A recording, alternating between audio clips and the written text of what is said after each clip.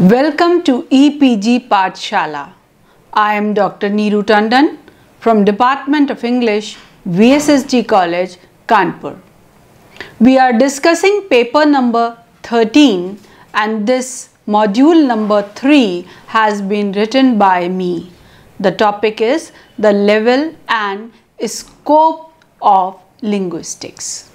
Whenever we talk about level and scope of linguistics, we are very sure that these level and scopes of linguistics are essential to understand if we want to understand the structure of the language in particular. In this module, we will learn how the language develops, what are the various fields and subfields of language, how its structure takes place. The first thing comes in the mind, who is a linguist? And when we say a person who is aware of the minute details of language, some people misunderstand that a person who knows many languages is a linguist. No, there is a difference between a polyglot and a linguist. A person who knows many languages is known as polyglot. But when we talk about a linguist, he may or may not be knowing many languages. Actually, what he is doing is that he is just finding the structure of a language. Not only a particular language, but language about human language in its very core form. If I want to define it, you can understand that knowing a language and knowing about a language, they are two different things. A linguist works knowing about a language. Not knowing a language is essential for him. To make it more clear, I can give you an example that when you know about the car, what are various parts, how do we start it, where is the brake, where is other components, and the second thing is how to drive a car. You know how to drive a car. These are two different things. Knowing about the car and knowing how to drive that car in a practical way. In the same way, we can say that knowing about a language and knowing a language, they are two different things. When we learn how to drive a car, we learn a set of habits and do some practice. This is similar to learning how to speak a language. When we learn how the car works, we open up its mechanism, study it and investigate the relationship of its parts to one another. This is similar to what we do in a scientific study of language or linguistics. We investigate the mechanism of language, its parts and how all these parts fit together to perform particular functions and why they are arranged or organized in a certain manner only. Just as while driving a car, we are using its various components, while speaking a language, we are using the sounds, words, etc. of that language. Behind these uses is the mechanism which enables us to do so. In this diagram, you can see that we have object of study and the name of field and the size of unit. We have got the smallest as well as the largest unit. So this is called bottom of approach to linguistic analysis. We know that the smallest unit is phonetics and that is related with all human sounds. And the largest size of unit is pragmatics, that is of language use. So there comes phonetics, that is all human sounds, phonology, classical sounds, morphology that deals with words and forms, syntax, sentences, clauses, semantics that deals with meaning, and finally pragmatics that is of language use or of discourse. Linguistics can be understood as a science in both general and specific terms. We all agree that linguistics is a scientific study of language, but what kind of science it is? Is it natural? It is social? It is psychological? What kind of study we do to understand it in a better way? In the same way as a physicist or chemist takes materials and measures their weights, densities, etc. to determine their nature, the linguist studies the components of language, observing the occurrence of speech sounds or the way in which words begin or end. Language, like other phenomena, is objective because it is observable with the senses. It can be heard with the ear, it can be seen when the vocal organs are in movement, or when reading words on a page. You can see when I am speaking, somewhere I am just making round lips. Somewhere I am speaking with a tongue upwards. The tongue is going downwards. So various movements of the mouth organ, it is just responsible for producing various sounds that we will discuss in later modules. So linguist is rightly termed both as an empirical scientist and as a social scientist. In fact, it is a human discipline since it is concerned with human language. So it is part of the study of humanities as well. This includes the study of literature, appreciation of the beauty and music of poetry. In understanding language, humankind can understand itself. So language study is so very important. Moreover, since every branch of knowledge uses language, so linguistics is central to all other area of knowledge. Suppose if we want to study sociology, is it possible without knowing the language? We are studying psychology. How can we study a psychology when we don't know the particular language? So language or the study of language is central, and all other things are around this language, surrounded, or language surrounds everything. So it is central and it is important to deal with language in particular. Single sounds or phonemes combine together to make larger unit of sounds. These combine into a larger meaningful unit called a morpheme.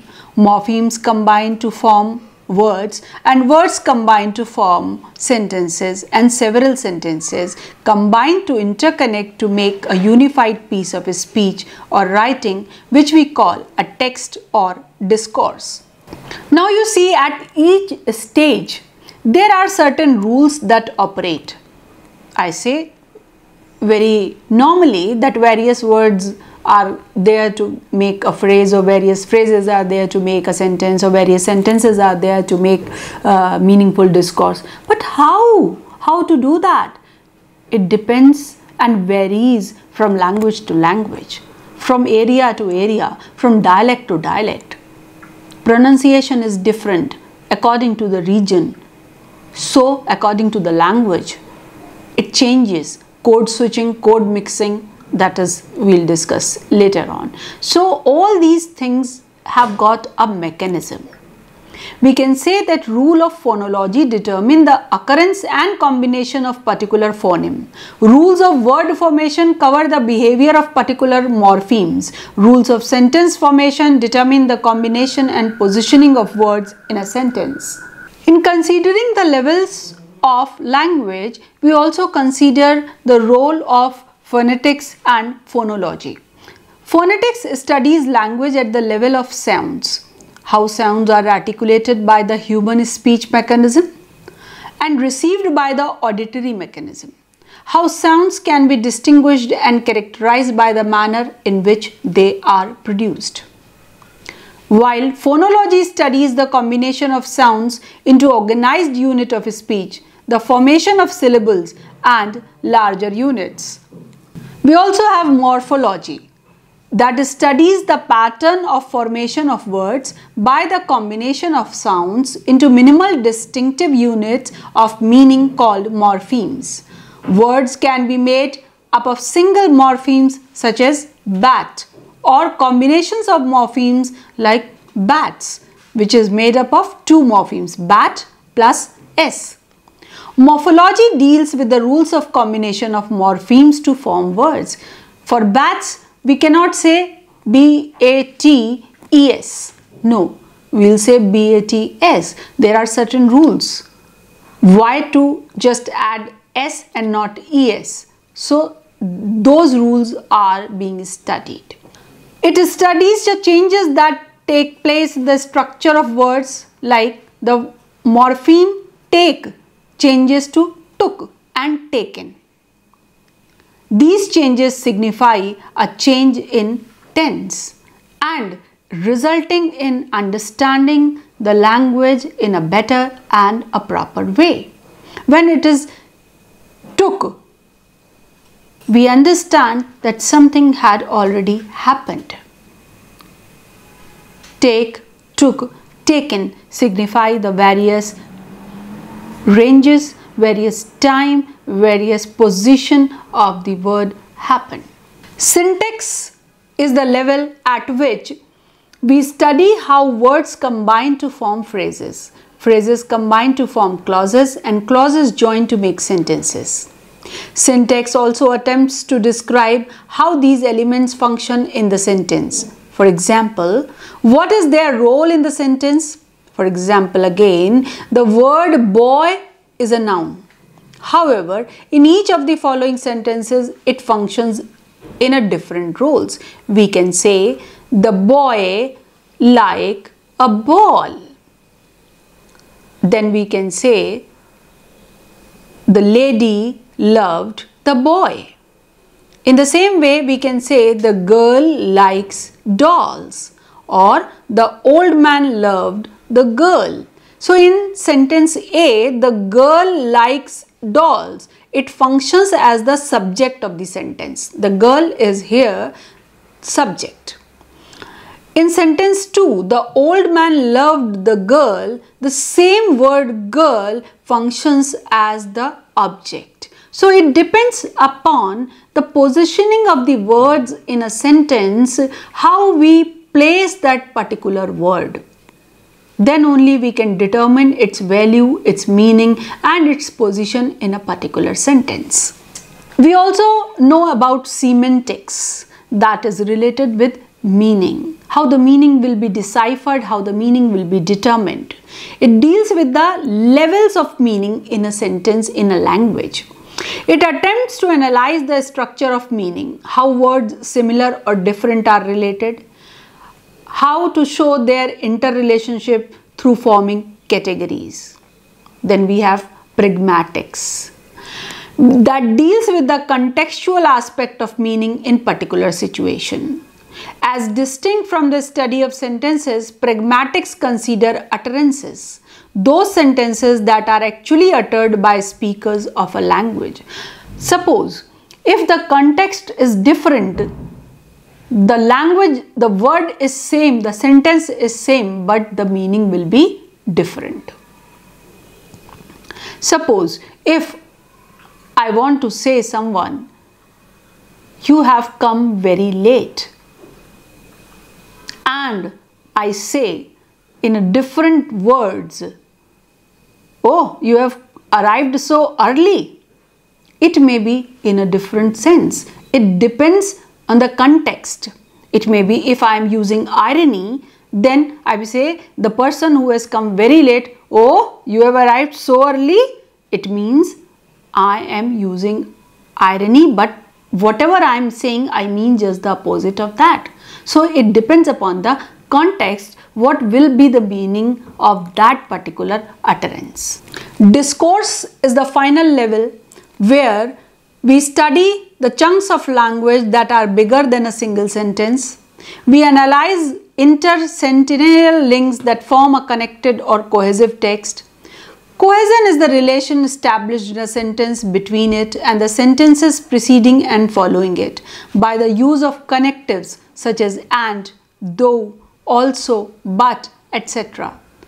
By studying the elements of cohesion, we can understand how a piece of connected language can have greater meaning that is more than the sum of the individual sentences it contains.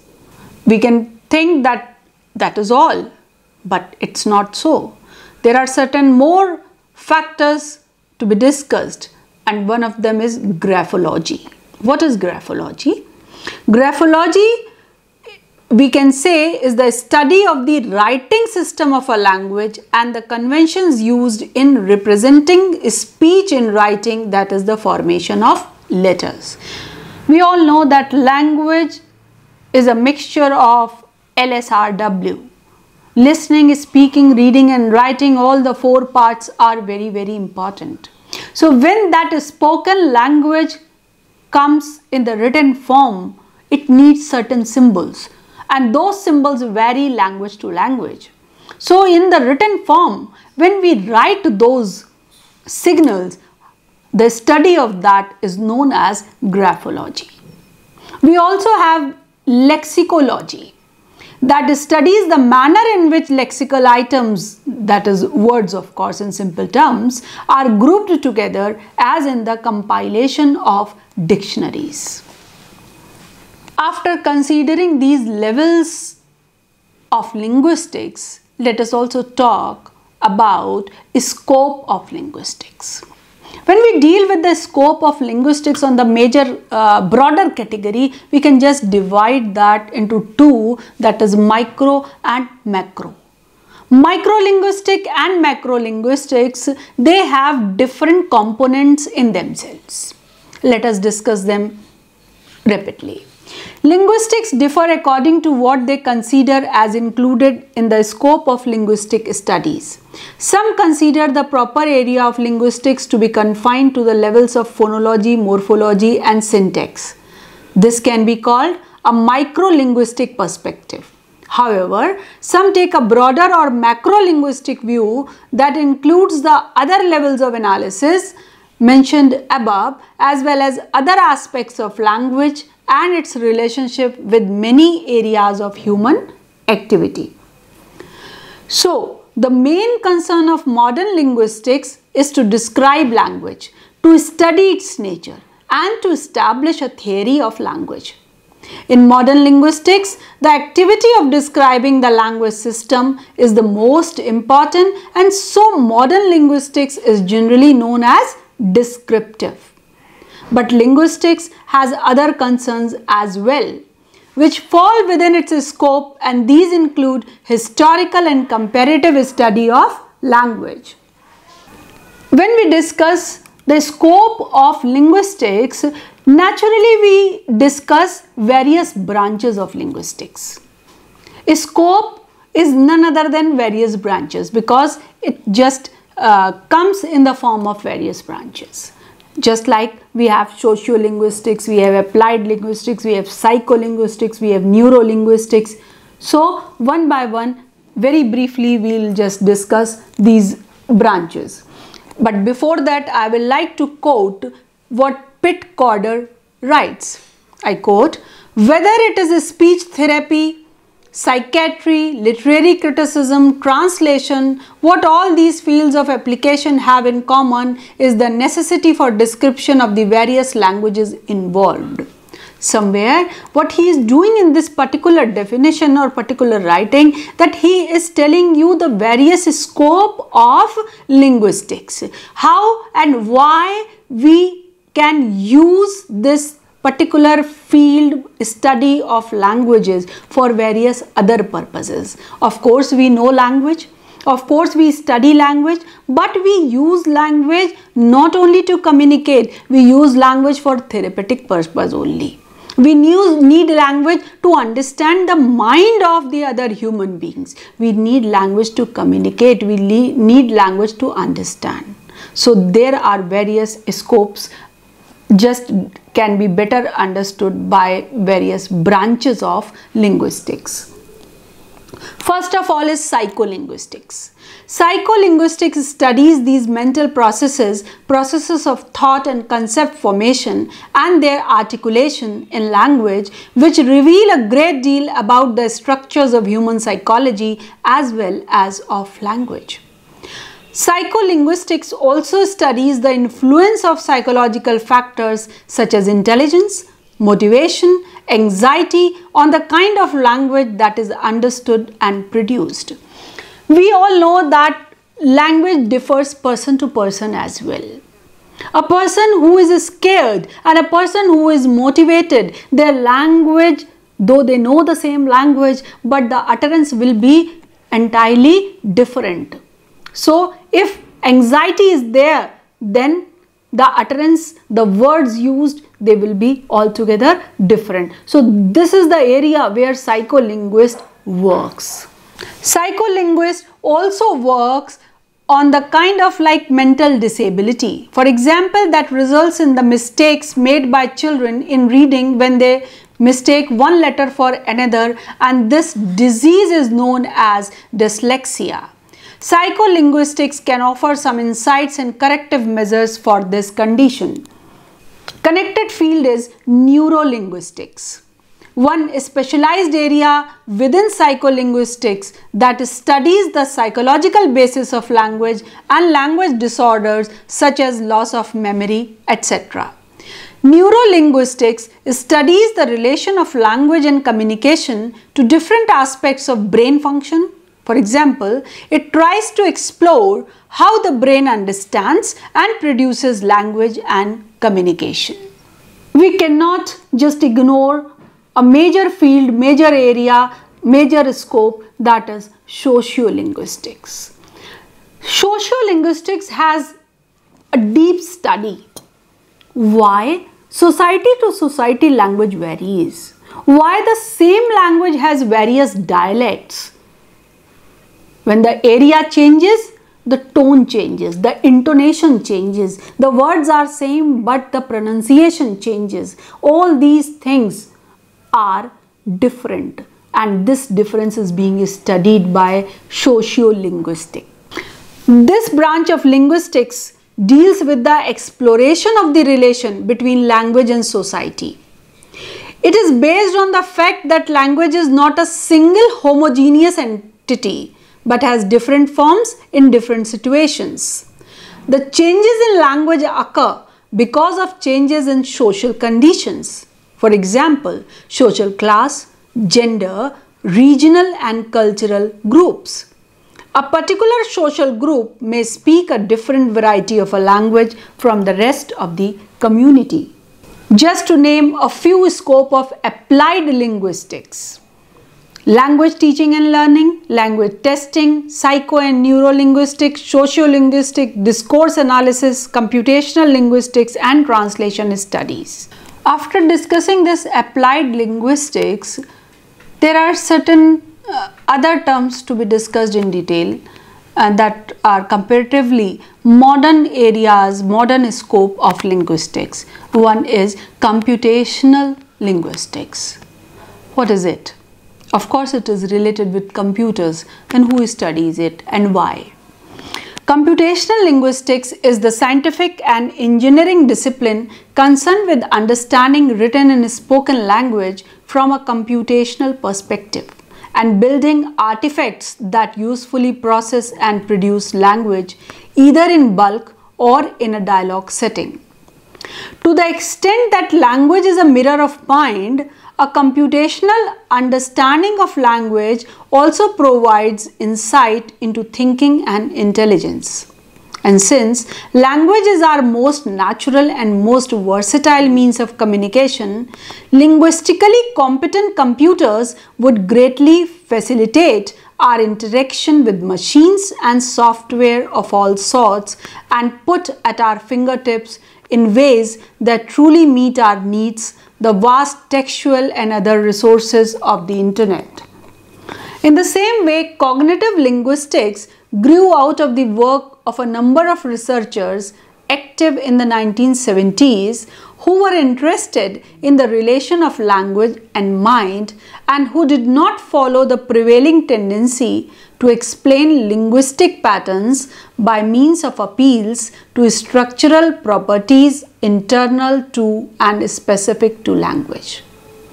The most influential linguists working along these lines and focusing centrally on cognitive principles and organization were Wallace, Charles Fillmore, George Lakoff, Ronald, and Leonard Talmay. Each of these linguists began developing their own approach to language description and linguistic theory centered on a particular set of phenomena and concerns.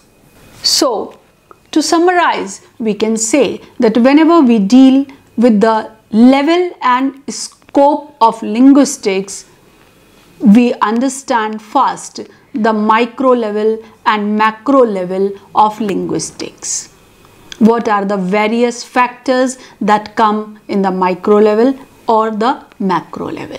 When we discuss the scope of linguistics, we deal with various branches of linguistics: psycholinguistics, sociolinguistics, neurolinguistics, applied linguistics, and then understand which part is being studied by whom in what context, and in this way it is better understanding, it creates a better understanding, and we come to know about the language and the study of language, scientific study of language known as linguistics in a better way. Thank you for visiting EPG Pathshala.